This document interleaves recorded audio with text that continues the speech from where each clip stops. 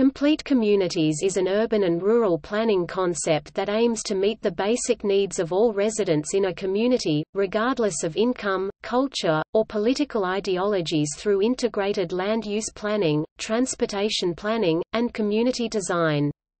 While the concept is used by many communities as part of their community plan, each plan interprets what complete community means in their own way.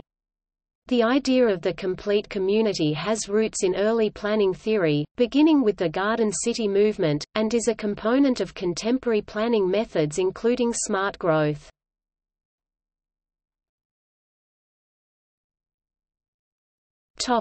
History. The Garden City movement was one of the first proponents for creating communities that accommodate a wide range of community members through a mix in housing types and uses. Increasing urban sprawl, and its associated negative social, environmental, and health effects, prompted a turn in theory towards increasing density in urban areas. This idea has been brought into contemporary theoretical movements including smart growth, new urbanism, and sustainable development, which all advocate high-density, compact communities, and also increase the mix of activities and land uses that contribute to a complete community. The move toward compact and complete communities in modern planning is summarized in the first two Ahwahnee Principles, a landmark document created by the California Local Government Commission that provided the foundation for smart growth and new urbanism. 1. All planning should be in the form of complete and integrated communities including housing, shops, workplaces, schools, parks and civic facilities essential to the daily life of the residents. And 2. Community size should be designed so that housing, jobs, daily needs, and other activities are within easy walking distance of each other.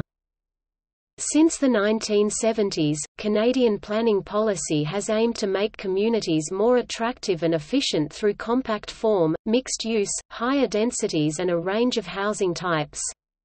Households in North America are becoming smaller, have a different form than previous generations and are more socially and economically diverse, while housing costs have increased dramatically in some parts of the country, resulting in smaller lot sizes and an increase in multi-family housing options and suburban density. One of the typical critiques of past suburban growth patterns is that they replicate trends of a homogeneous landscape consisting mainly of white, middle-class, nuclear families.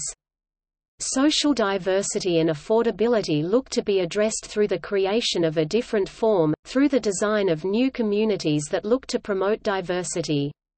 When measured on a scale looking at 4 elements of complete communities, living, working, moving, thriving, New York City and San Francisco rank at the top, while Atlanta and Dallas ranked quite low.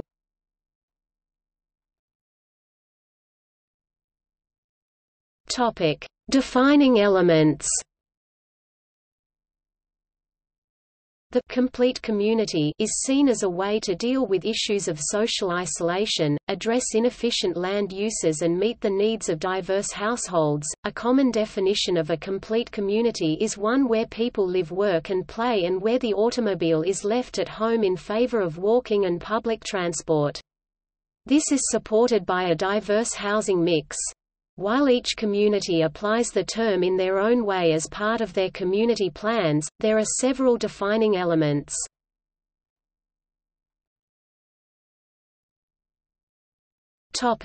Densification.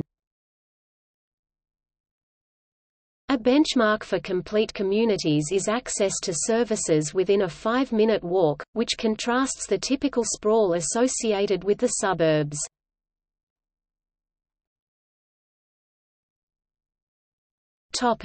Diverse housing mix. In Canada, many municipalities have focused on providing a mix of housing types as the key component of creating a complete community based on directives from provincial and regional policies.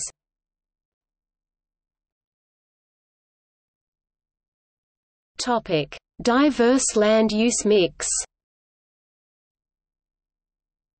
Complete communities advocate for densification within existing neighborhoods to provide services to users, which sometimes run in contrast to zoning regulations currently there.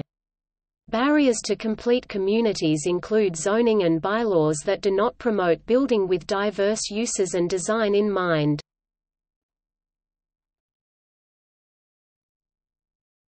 Topic: Employment options. One central goal of developing complete communities involves promoting a concentration of employment opportunities, with a labor force both working and living within the geographic boundaries of the community. This is believed to be a response to the negative effects associated with commuter towns.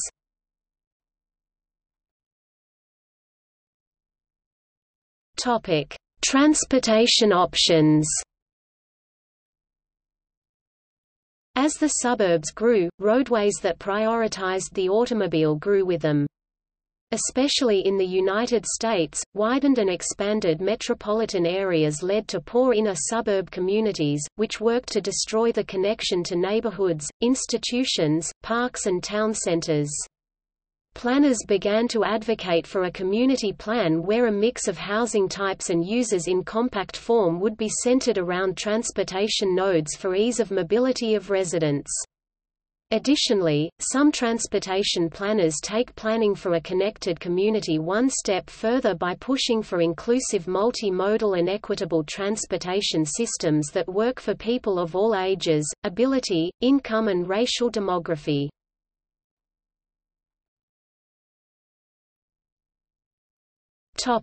Debate, critique. Although there is a general definition for complete communities, the term sometimes has differing meanings within certain contexts. Within many municipal plans, the term complete community is used to describe a city mandate, without a given description of how the community defines the term. This leads to the term being used for a number of different objectives, depending on the goals of the specific community. While many planners look to use urban policy as a way of creating a diverse housing mix, some critics argue that it is actually market pressures rather than planners and policy makers who are actually creating the increase in the share of multi-family housing in suburban areas. Most developers will not actually use the term complete communities, however, many larger master planning developers will talk about providing a range of housing types as a way of remaining competitive and selling community.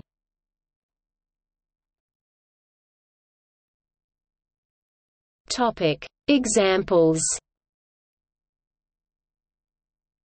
The following are examples of places that have been described as complete communities: Kirkland, Washington. The following are examples of places that have gone through, or are currently undergoing, a planning process that is informed by the concept of a complete community: Metro Vancouver, British Columbia; City of North Vancouver, British Columbia; Winnipeg, Manitoba; Greater Golden Horseshoe, Ontario; Austin, Texas; Vancouver campus of the University of British Columbia, British Columbia; City of Nanaimo, British Columbia; Town of Gibsons, British Columbia; City of St. Albert, Alberta.